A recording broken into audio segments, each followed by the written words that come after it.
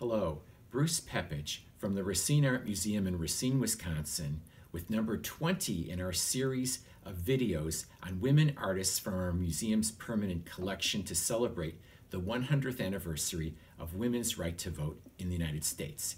These are two examples of the work of the American sculptor and painter Margaret Ponce Israel.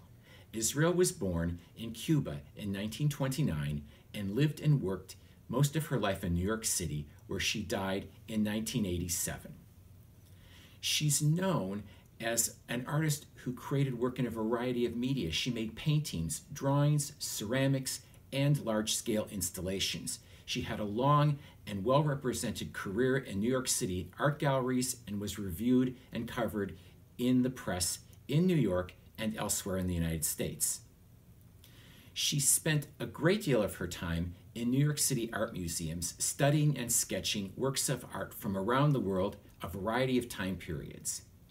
Two of her great areas of interest were the human figure and animals. Now, the sculpture in the front is called Angel Half Angel, and it shows her interest in ancient cultures and the art of many different societies, such as the pre-Columbian cultures in this part of the world, and also the Etruscans in Europe. They're hand-formed, low-fired ceramic with not glaze, but oil paint decoration. The figures are loose and can be rearranged in either side of the holder.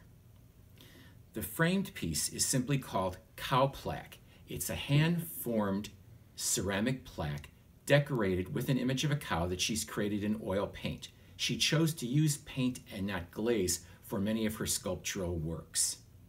Her work is found in many museum permanent collections, but RAM happens to own a large, career-spanning archive of her work in all media.